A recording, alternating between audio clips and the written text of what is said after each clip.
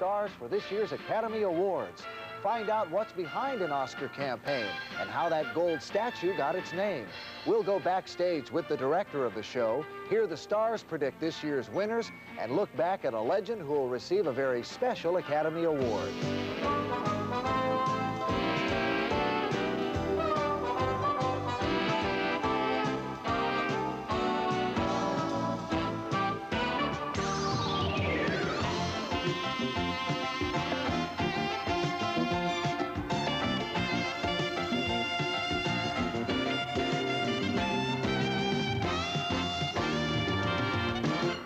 Good evening, I'm Harold Greene. This year's Academy Awards ceremony will mark the 55th year Oscar has been awarded. Gandhi, Tootsie, and E.T. are the big vote getters for the coveted award. In fact, Gandhi has 11 nominations, Tootsie 10, and E.T. 9. In the Best Supporting Actress category, we have Glenn Close, who played a liberated mother in the book-turned-film, The World According to Garp. Next, there's Terry Garr, who is Dustin Hoffman's neurotic girlfriend in Tootsie. From the same film, the other woman in Dustin Hoffman's life, Jessica Lange, is also nominated. Kim Stanley in Frances, who portrayed the mother obsessed with her daughter's stardom. And veteran actress Leslie Ann Warren in a different role, that of a dizzy blonde bombshell in Victor, Victoria. In the Best Supporting Actor category, the Broadway play turned film, The Best Little Whorehouse in Texas, sees Charles Durning dancing his way to a nomination. Lou Gossett Jr. in a powerful performance from An Officer and a Gentleman. Next, John Lithgow portrays a transsexual in The World According to Garp. From The Verdict, James Mason delivers his portrayal of an overzealous prosecuting attorney. And Robert Preston from The Music Man to the music manager of Julie Andrews in Victor, Victoria. For Best Achievement in Directing, first we have The Saga of Men at Sea. Wolfgang Petersen brings us Das Boot. E.T., the Extraterrestrial, the highest-grossing film in history, brings Steven Spielberg a nomination. Richard Attenborough, already the winner of a Golden Globe and Directors Guild Award for Gandhi, is also nominated for this year's Oscar. Sidney Pollack finds himself in front of the camera as well as directing in Tootsie. And in The Verdict, Sidney Lumet brings us the brilliant account of a down-and-out attorney. Every year, the Best Actor category brings out a wealth of Hollywood talent. This year's race for the Best Actor Award gives us Dustin Hoffman, who becomes a leading lady and learns a lot about women in Tootsie. I mean, if I didn't love Julie before, you should have seen the look on her face when she thought I was a lesbian. Lesbian? You just said gay. No. Sandy thinks I'm gay. Julie thinks I'm a lesbian. I thought Dorothy was supposed to be straight. Dorothy is straight. Les, the sweetest, nicest man in the world tonight, asked me to marry him. A guy named Les wants you to marry him? Yeah, no, wants to marry Dorothy. Does he know she's a lesbian? Dorothy's not a lesbian! I know that, but does he know? Ben Kingsley, who almost embodies Mahatma Gandhi in the movie Gandhi. Because 100,000 Englishmen simply cannot control 350 million Indians if those Indians refuse to cooperate. And that is what we intend to achieve. Peaceful, non-violent, non-cooperation. Till you yourself see the wisdom of leaving. And Jack Lemmon, a father determined to find his son in Missing.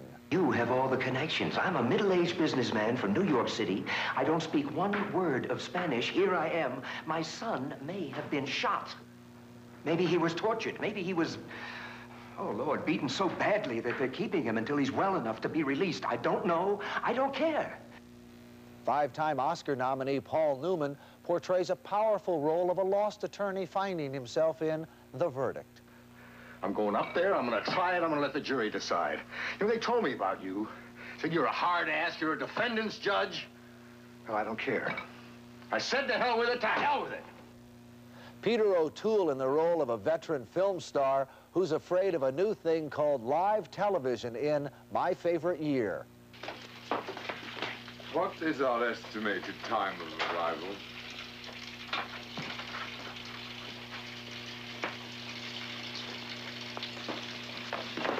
Go ahead and lash me, you swine. You'll not loosen my tongue. This year's Best Actress category has 3 veteran nominees and 2 first-timers. First, we have Julie Andrews, who goes from rags to riches, playing a man, impersonating a woman in Victor, Victoria. Oh, let know it's all right, so come on in.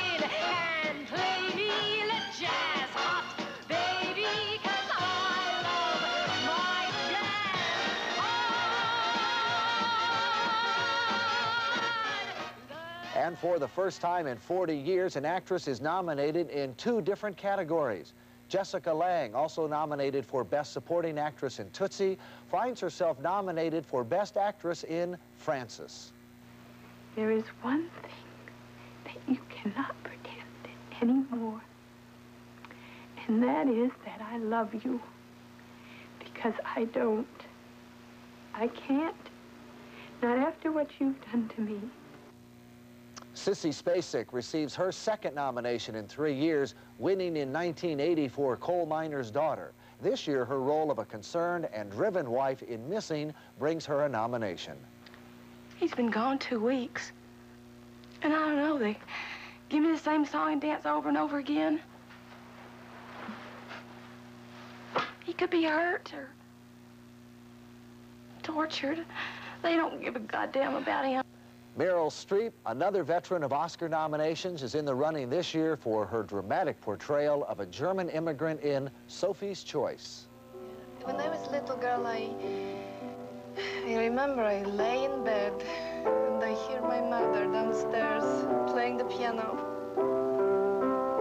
and the sound of my father's typewriter. And Deborah Winger, newcomer to Oscar nominations, is recognized for her performance opposite Richard Gere in An Officer and a Gentleman.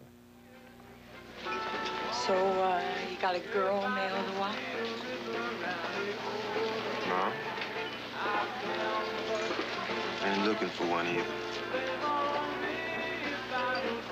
What are you looking for? The Best Picture of the Year category is a tough one this year. E.T. the Extraterrestrial,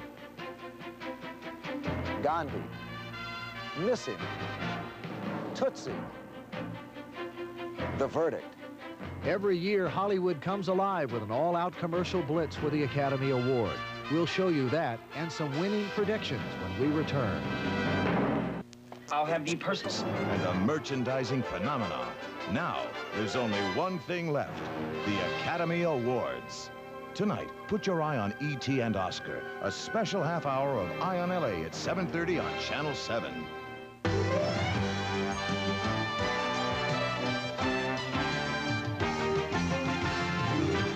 No doubt about it, the Academy Awards ceremony is one of the world's most watched events. The commercial buildup that happens between December and April in pursuit of that 8.5-pound statue is phenomenal.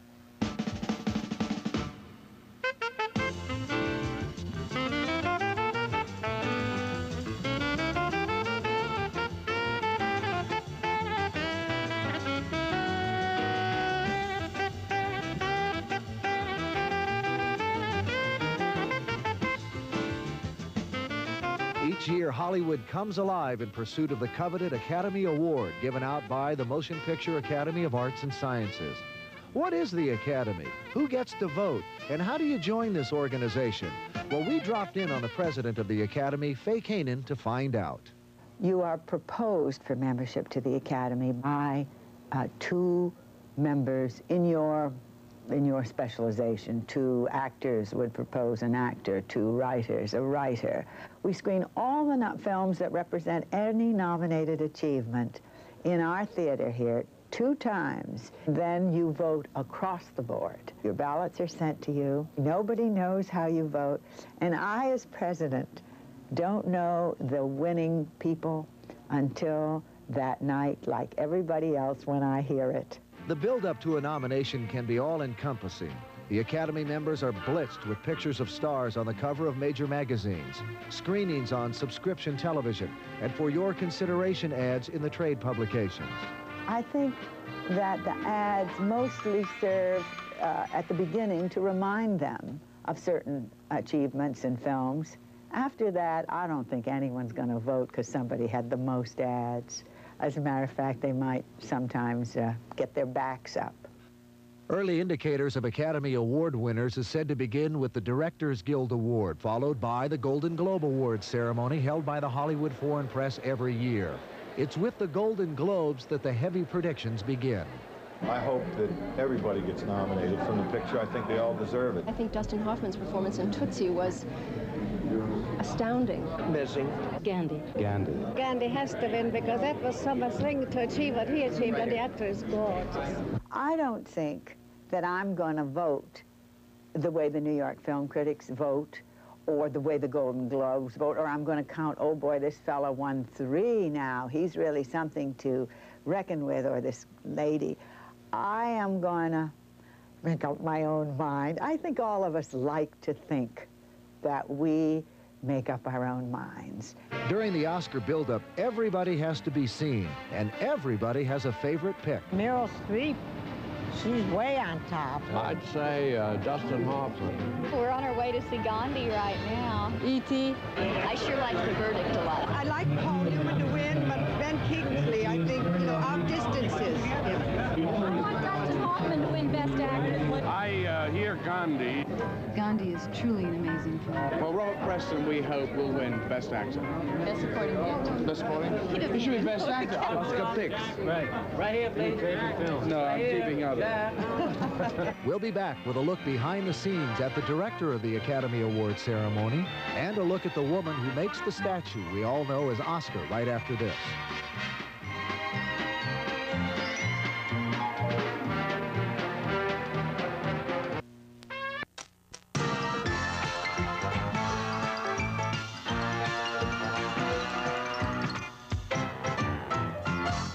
Each year, millions of Americans sit home and watch a dazzling night at Oscar, an evening of entertainment that takes months of planning. Planning by the people who make the gold statuettes, and planning by the man who brings it all together. Marty Pasetta has been called the best live television director in the business. This year's 55th Academy Awards ceremony will be his 13th directorial assignment. Marty recently took time out from pre-production on the upcoming program to share some unusual behind-the-scene moments that have happened over the years. One time I had a singer that we couldn't find. We finally found her hidden behind scenery, pushed her out, and we got back into the thing. That's one time. One time Chuck Heston had a flat tire. He was out on the freeway. Nobody would pick him up. What's the worst thing that ever happened to you during the show? You're on the air, and here we are. We're on the air live. To our viewing audience around the world, I think it's around 400 to 450 million. And I lost communications, and I'm outside in a truck, one of 6 to 8 trucks that are outside. I'm not even in the building. And when it went dead for over an hour because a cable had gotten cut.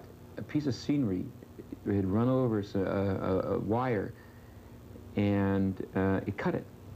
And everything absolutely went dead. How sympathetic are you to acceptance speeches? I mean, after all, this is that person's great moment, so to speak, in life. How much time do you allot? We ask for 30 seconds. Now, 30 seconds, if it's prepared, is a long time.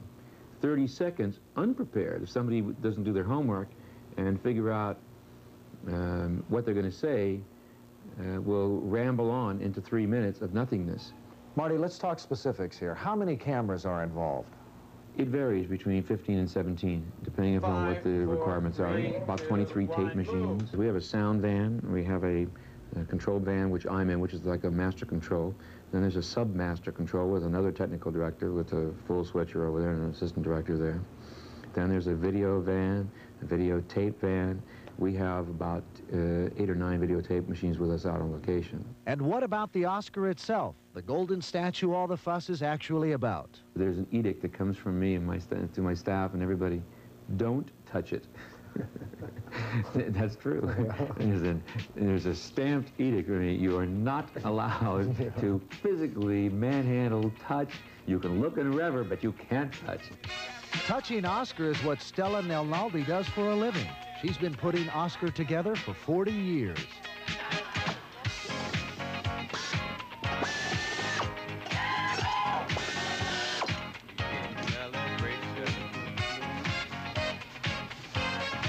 After so many years, you more or less say, well, Oscar will take care of itself. When you do 50 and 60 of them, you know, the excitement kind of wears off a little. Dodge Trophy started making Oscars some 50 years ago. A lot of time and skilled craftsmanship is involved. We don't rush in and just make him. One day we will pour him, the mold. The next day we will get him polished and buffed. We are in no hurry. We handle him with either the plastic or a cloth, which we usually will handle him with a cloth. What many people don't realize is that he's standing on a reel of film. Over the years, this much-desired 8.5-pound fellow has found himself in some unusual places. I've heard a lot of rumors, a lot of funny stories that like I say, I've overheard or read. The one about the lady who threw one in the river. They found it later. There was one found in a pawn shop. I've heard some wild stories. I even read in the paper just about a week ago, I read about some lady that passed away and there was an Oscar in her home. There are times when people have called to buy an Oscar, and in fact one person called to buy 70 of them. The name Oscar, from what I have read through the Academy, what I understand, came about when the Secretary of the Academy at the time, who later became the president, a lady, saw either the original sculpture of the Oscar or the first Oscar and said, gee, that looks like my Uncle Oscar. A newspaper man overheard this and started using that word Oscar, Oscar, Oscar, and it became the name. Everyone started using it. Since about 20 years ago, we're serializing the Oscar. In fact, this year is number 2080, and who's going to get 2080? Only Price Waterhouse knows who's going to get number 2080, but we know Mickey Rooney has come a long way from this miniature Oscar he won in 1938 to the 1983 Governor's Award that he'll receive at this year's ceremony. We'll look back at Mickey Rooney's legendary career when we return.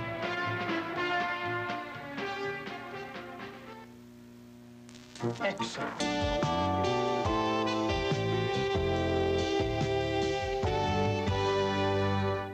A Motion Picture Academy Award is a very special one. Actor Mickey Rooney will soon have the distinction of having two. One, a miniature award given him in 1938 for recognition as a child actor. And soon, a full-size one that Bob Hope will present to Rooney on Monday night for 60 years of memorable achievement in film. Judy, when I spend a dime on myself for some little luxury like this, I always think about those unfortunate kids. How far just a dime will go toward helping. Gee, Mickey, we don't know how lucky we are and how much we have to be thankful for with our health and our happiness. Judy, and that's why we should do all that we can to help all of those who can't help themselves. I know. Can I put a dime in your envelope? Oh, you know that you can. And that's what every good American should do. Join the March of Dimes. My name is Mickey Rooney, and if there's one thing I'm going to do before my life is over, I'm going to try harder. Mickey Rooney has been trying hard ever since he was 2.5 years old and known by his real name, Joe Ewell Jr. While he was still in short pants, the studios changed his name to Mickey McGuire. It was with the Mickey McGuire films that a young Mickey started to make a living. Later, there would be another studio and yet another name change from Mickey McGuire to Mickey Rooney. The name stuck. Mickey Rooney soon met Louis B. Mayer, head of the MGM movie-making machine. It was Mr. Mayer who introduced Mr. Rooney to Andy Hardy, and the rest is film history. Andy Hardy was a young American pie wholesome kind of guy that would bring Mickey Rooney film stardom. When I was at Metro-Goldwyn-Mayer, I thought that every day was crazy. I thought they just loved each other. After L.B. Mayer passed away, there were all these vicious stories about how awful he was. He wasn't that way at all. They ran their businesses like gentlemen and adamantly as real executives. They built the business. Andy Hardy was a phenomenon for the MGM film factory that prided itself on cranking out one motion picture a week. From 1937 to 1940, during the early Hardy run, Mickey Rooney was the biggest box office draw in the country. Well, Rear Admiral, now are you through with women? In 1946, the last Andy Hardy picture was made, Love Laughs at Andy Hardy. After Andy Hardy, the career began to change for Mickey, but it was the all-American Andy Hardy image that will be best remembered. As his career progressed, he worked consistently while providing screen images that will remain in America's heart forever. All right, Whitey, let's have it. What? The whole story. Nothing to tell. Stop that. They found your cap near the bank, and they followed your trail to the church where I found you. Why don't you leave me alone? If I hadn't got there first, you'd be in jail now.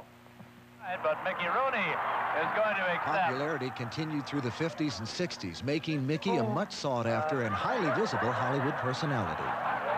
Who wants to be tall?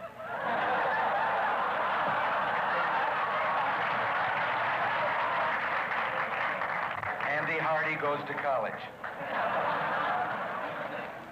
Mickey Rooney continues his long-distance race as an actor, winning critical acclaim for his recent television performance in Bill.